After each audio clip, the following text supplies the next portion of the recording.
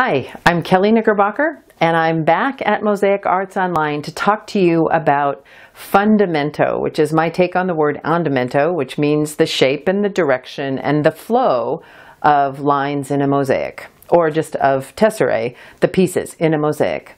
Okay, so we are going to, in this course, we're going to go through 3 different types of andamento and how to shape the pieces, why it matters, what kind of flow we can get. We're going to talk about random versus directional. The directional, the linear andamento is here, definitely has lines, and then also random andamento, the squares and rectangles and the circles. Okay, so we're going to deal with all of that. We're going to talk about order of construction, like how do you build these andamenti? And we're going to go from design, a very simple design, and we're going to talk about how to think through your flow, and then how to shape your tesserae to get that flow, and then to build that out, okay? Order of construction within sections, order of construction section to section, okay? How to design lines, how to transfer our design to the substrate, how to construct the lines themselves, how to keystone these curves, okay, to shape the pieces to go well around a curve. And I'm going to give you a foolproof trick for that. So you never have to worry what those angles should be. You'll always get them right. And we're going to talk about splitting one line into 2 and emphasizing tricks to emphasize directional lines. So there's a lot that we're going to be covering. We're also going to be talking about the efficiency of pre-processing your materials. If you're working all with squares and rectangles, you process a whole bunch of those ahead of time. We mix a variety of sizes of circles, a variety of sizes of squares, and a variety of sizes, shapes, and colors in our sections, okay? So these are ways to make each section more interesting. So we're going to go through all of that start to finish by building this simple design. We're going to accommodate curvature in a square andamento. We're going to learn how to work smart, how to do the hardest parts first and then work out from there, so that we have a smooth construction order. Okay, so we're going to cover all of that. We're going to get through it, and we're going to build this beautiful mosaic. And when we're done, you will understand how to do these 3 different types of andamento successfully. Let's go.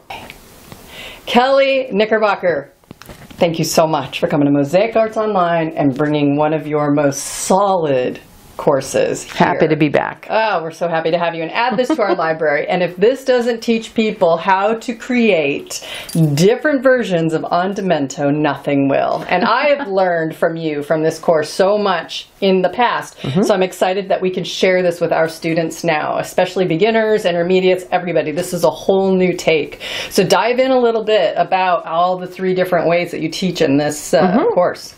So it's one of those things that it kind of seems simple, but it's a little bit more complicated when you actually sit down to like work with all squares and rectangles or all circles. That's pretty simple, right? You don't have to do that much shaping. Right. But in actuality, there's a lot to know about how to make that successful, and like how to accommodate curvature in a square andamento, yes, or how to accentuate direction in a linear andamento, or what do I need to think about to make a really interesting but harmonious field of circles, right? So all of that stuff is what we're gonna deal with here. Yeah, no, and to do the keystoning the way you teach it, I mean, seriously, like everyone wants to learn to keystone, but this technique she shows is really foolproof for you for the rest of your mosaic journey, and I can't share it enough. So I'm really excited you brought that. And then yes, people want to make circles all the time, but you make this huge circle with all the little circles, and it just works. Yeah, there's some tricks to that, and I'm going to share them all with you. Yes. And use of materials, you know, a lot of different materials, but a lot of similarities. So you have that harmony within the difference. And the keystoning technique technique, it's great. You're never going to wonder again what your angle should be when you're going around a curve. We can just foolproof that, and you can just zip it out. So yeah, so lots of, we're gonna tackle all kinds of things as we go through these 3 andamenti, so that you understand what the role of shaping is. You know, shaping and direction. Whether you want to do a random andamento or a directional andamento, you're going to be able to kick it when you're done with this. And this is all in a lot of different material choices. Like you brought these materials so that you could show, especially like in the circle and in the square demento, how to use all different kinds of materials. No and limits. Circles in your square demento. I mean, absolutely. It really expands on so much of where you can go with this. There is no limit once you learn these techniques, what you can use material-wise, adhesive-wise, all of that. And to be clear, when our technique here is direct setting into mortar.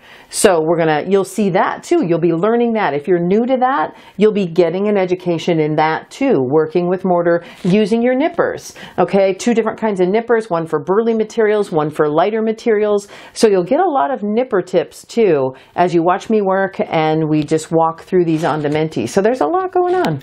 Yes, I cannot thank you enough for bringing this to Mosaic Arts Online. I think our students are very lucky to have it, and you are amazing. Oh, thank you, Demi. Thanks for having me. I'm happy to be back. Let's go build. Let's do it.